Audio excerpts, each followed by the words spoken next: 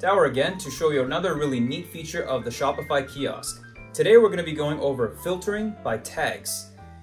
If you've used Shopify collections before, you know you can create collections and sub-collections, and then within those sub-collections you can actually filter products further by tags.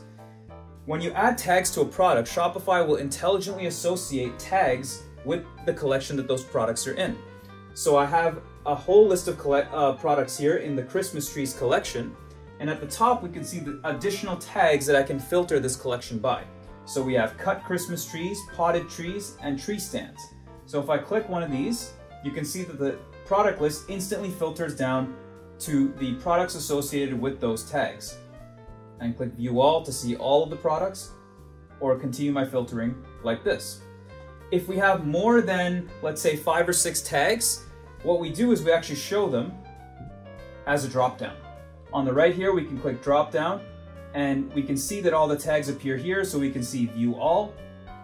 We can filter to just branches or centerpieces and see them appear quickly and easily filtered down so customers can very quickly find exactly what they're looking for.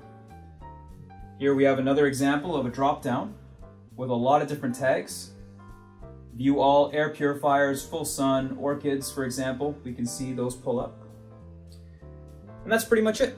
That's a quick look at tags in collections and how you can filter on them using Shopify Kiosk.